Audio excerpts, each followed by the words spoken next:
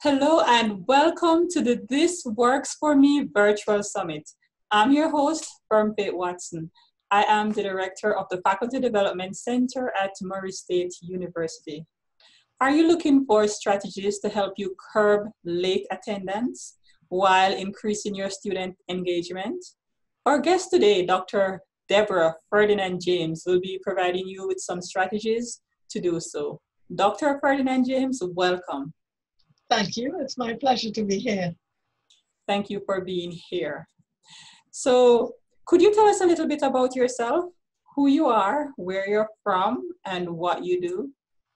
So, I am Debra Ferdinand-James, and I am an educational technologist here at the School of Education at the St. Augustine Campus of the University of the West Indies.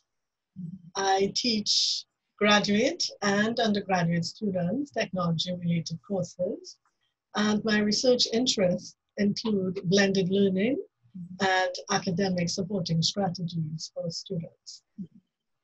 Thank you for letting our viewers know a little bit about you. So we're going to get right into your strategy, and the title of your strategy is Using Graded Review Quizzes to Improve Student Punctuality and Engagement. Could you help us understand what impressed you to start using these strategies? Sure. In our last accreditation report, the University of the West Indies, the St. Augustine Campus, it won its bid for another 7-year term of accreditation for the period 2018-2025. And one of the recommendations coming out of that accreditation report was that classroom observations should be done on a regular basis rather than when there's a complaint from a student. So in 2018, I had a peer review done by an expert teacher of one of my undergraduate courses, instructional design. And coming out of the peer review report, and I could read for you just a quote. The peer reviewer noticed that I had a conspicuous number of students coming in late, as many as 17 at times. So I knew that she was not telling me anything new, because I knew that that had been a challenge for me. I have been facilitating the course. Now, I did try different strategies. I would start the course on time so that students know I'm not waiting on them. And that didn't work much.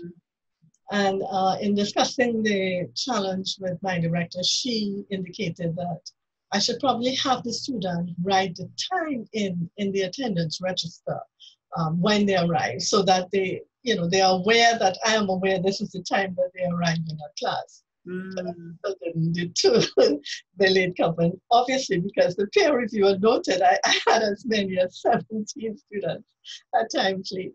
So I knew I had to try and address that problem, because it was becoming greater and greater. In addition to that, in our last annual report for the campus, which is the 2017-2018 annual report, factors were highlighted that affected underperformance in students. And one of the factors, which we now know, is non-attendance and late attendance. Two other factors would have been low student engagement and difficulty in getting students to read the course material. So this was high on my agenda, because it kept coming up in the reports on the performance or operations of the campus. So I did some research. I went on to ResearchGate. I started reading on the topic, and then I eventually posted a question on the topic. And I got that response from one lecturer who used it, and it worked. And so I was able to feel convinced, that if this works, let me see if I can try it, because I became desperate at that point. And I implemented it last year. Sorry, not last year, but this year. Oh. This year summer. For you it would be summer. For us it would be semester 3, which is the July-August period. Well, June, July, not August. June, July. And it worked well. The students understood when I explained it would be done as a review, although it would be graded, but it's part of the best practice for instructional design, where you stimulate recall before you move on to the new material for that session or the lesson. And so they understood that it was actually practicing what we preach, in other words. Mm-hmm. And it worked quite well. They were very much engaged in terms of volunteering their responses afterwards. I mean, I had a few students jumped out of their seats when they realized, when correcting the quiz afterwards, that they had the correct answer. It was very engaging for them, and they seemed very enthusiastic and excited about it. Excellent. And what I like about what you said is that you told the students the reason why you were using that strategy. And because that's important, to let them have a rationale for why you're introducing something like that at the beginning of the course. So that was good. So did this strategy influence any other aspect of your teaching? Definitely. Coming out of the peer review report, the peer reviewer recognized that I did not know the students I did not know very many of the students by name. So one of the recommendations was that I should try to know students by their name. And she also recognized that I needed to encourage more students to participate. So her comment was that not much effort was made to curb the dominant voices in the class.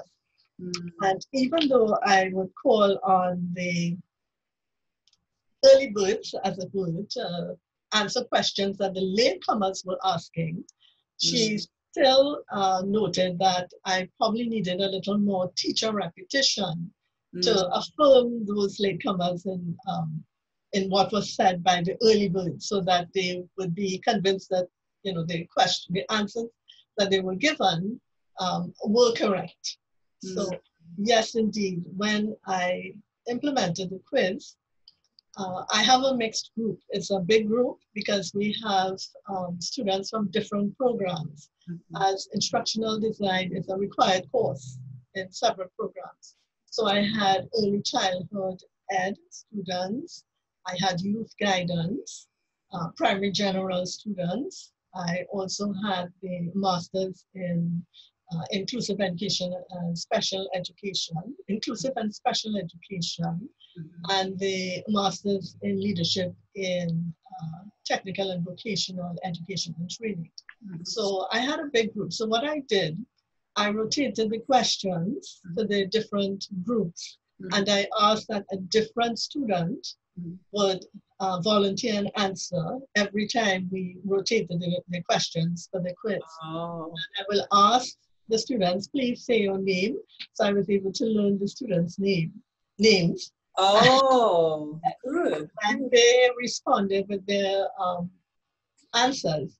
I would then repeat and affirm what they said. So I got in the repetition that the peer reviewer asked about and suggested that I do.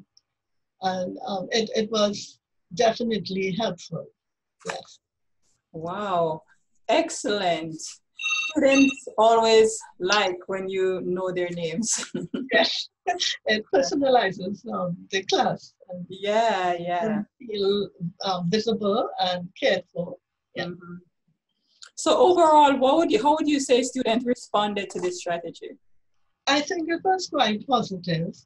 I liked the enthusiasm and the engagement I saw when students got their questions right and they knew that it was the correct response. I mean, they cheered each other and applauded each other. And so I think they responded positively to the quiz.